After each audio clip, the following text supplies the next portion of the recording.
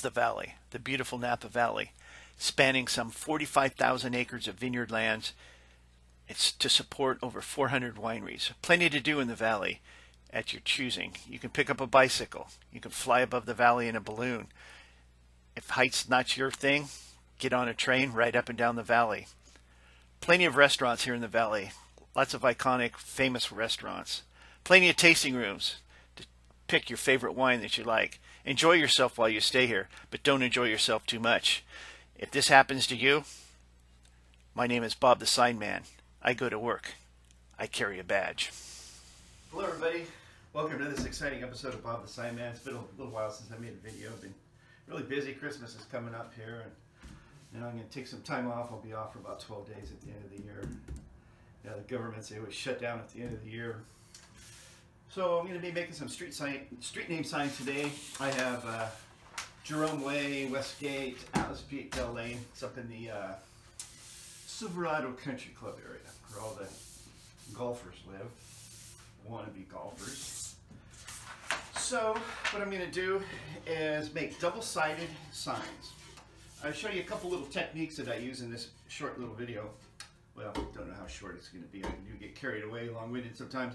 Anyways, I'm going to cover both sides of the sign, and I'm going to show you how you protect the other side, because in the rollers that you use, you have a rubber roller up top, and then at the bottom you have a steel roller, and if you try to cover the one side where the other side is exposed, you're going to get some creases, it's damaged, it's not going to look as good. So I'll show you how you protect your sides when you double side a sign. Alrighty, here we go.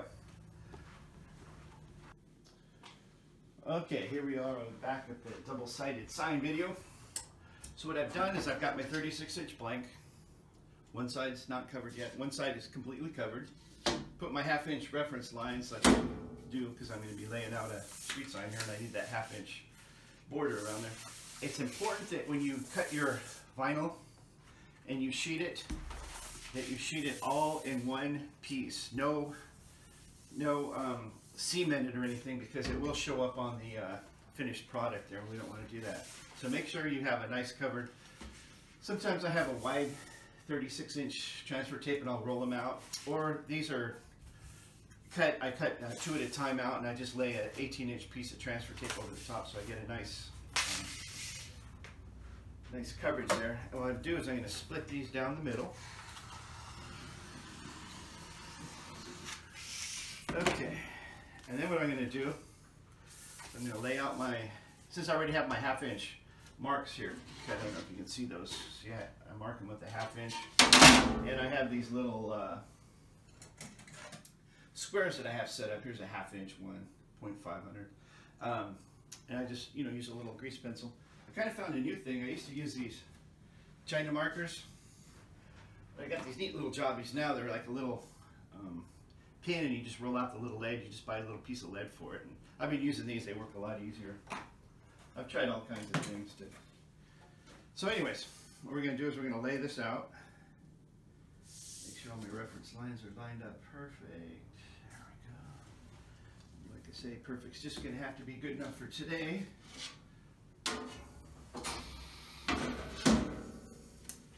As always, I want to make sure I remove those reference lines so they don't show through if I happen to get the green EC on the top of it. Pull this back. Put it off. You should debris on the top. Then I always just take the palm of my hand, clean hands, because you don't want to transfer anything through, no fingerprints. A little light pressure. We'll roll it out. We'll do both sides.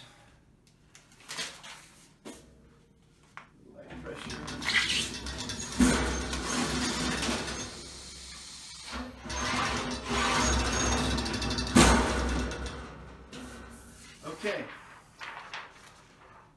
now we have one side of our sign done, and we're going to need to do the other side. So we don't want to peel off our transfer tape right now, because that'll kind of damage our sign. So I always keep enough of these pre-cut. We're going to go ahead and we're going to cover the other side. Okay, now that we have the one side covered, we're going to go ahead and cover the other side. Leave the transfer tape on. It'll help protect your this side and this side. The other side is still blank. So we want to cover the other side of the sign. What we're protecting it from, you have the rubber roller, and then there's a steel roller at the bottom that really, when it goes in, it really applies that pressure to get good coverage so it sticks good. So what we're going to do is we're going to go ahead and we're going to cover this side, leaving the transfer tape on. And then when I flip it over, there's a couple things you can do. One of them is to help protect it. I take an oversized sign blank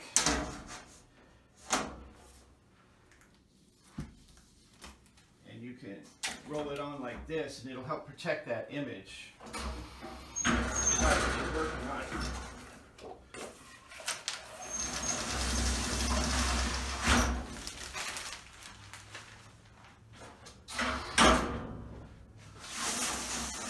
So instead of having that hard steel roller roll over my image, I have it's protected by this oversized sign blank, and with the transfer tape on it, it'll help protect it really well. I'm going to go ahead and trim up this side.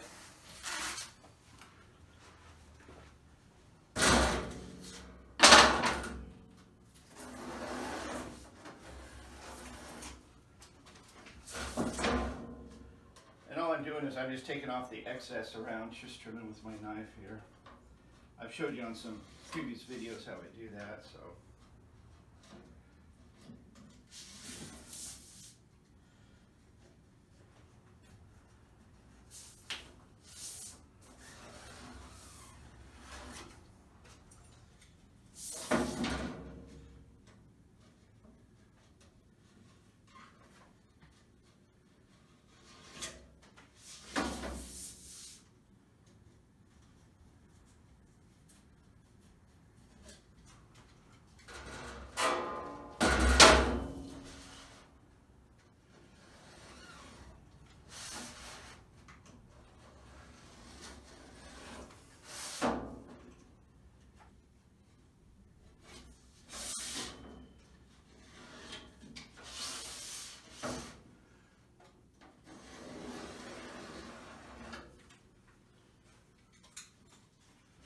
Okay, got this side covered. I'm going to go ahead and put on my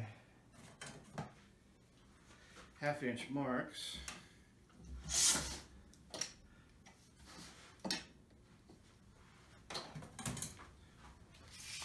Always double check and make sure I have it facing the same way. I've made a few signs where one side is up and the other side is on the up side. One side's on the down side. That never looks good.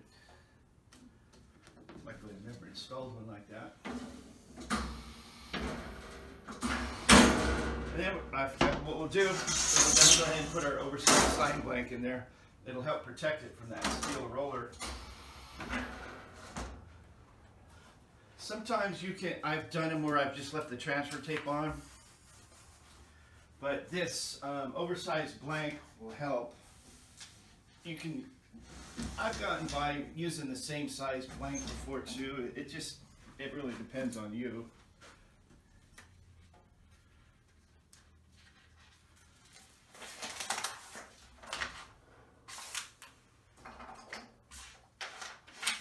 Shoot off that, like I said, palm down, nice clean hands.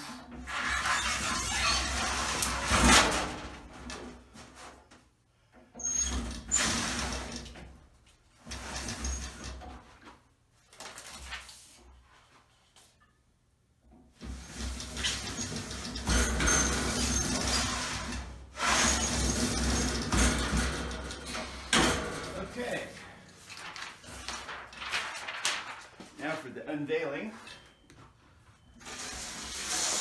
So this is the side we had down on the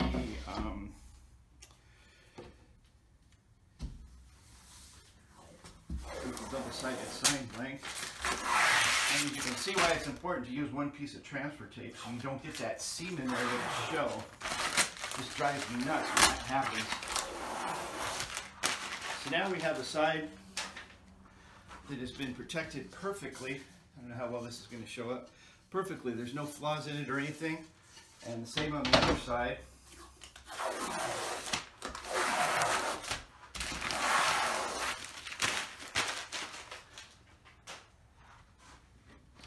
As you can see, perfect on both sides.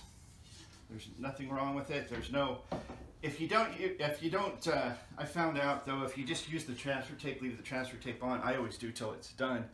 And if you try to roll it through with the transfer tape, it's going to smash it. And it's just not going to look as well. But this oversized sign blank that you use to protect it from that steel roller, I think that's a game changer. The industry is going to be revolutionized once they see Bob the Sign Man, how he does this. It's a little trade secret. I'm thinking it patented it. I wish.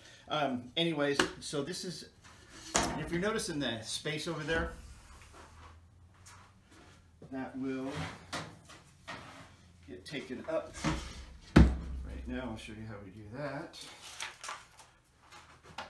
We have these county logos made. I just kind of center them by eye.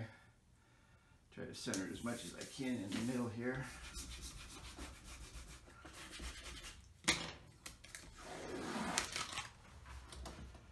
It just has our logo on it, Napa County, California. It's reflective at night. It shows up a little bit, not as great at night, but this shows up really well at night. We don't care too much about the logo except in the daytime.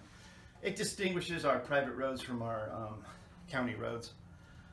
Anyway, so this little video, just kind of a little tip on how to make sure you have a nice, clean, double-sided sign. It works well with any size sign application, like I said. The trick, though, I think, is using that oversized sign blank. And